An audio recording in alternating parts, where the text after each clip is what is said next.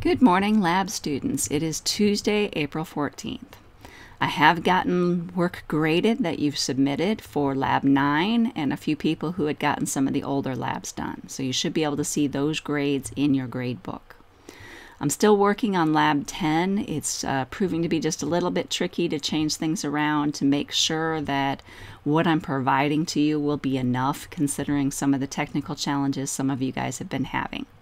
So I'm going to continue to work on that today just to make sure that the lab is set up as straightforward as possible for you, and I will let you know when that's ready to be done. For any of you who might still be behind schedule on getting some of the old labs done, work on those labs and get those turned in. At the end of the semester, I have to grade you based on the work that you have completed.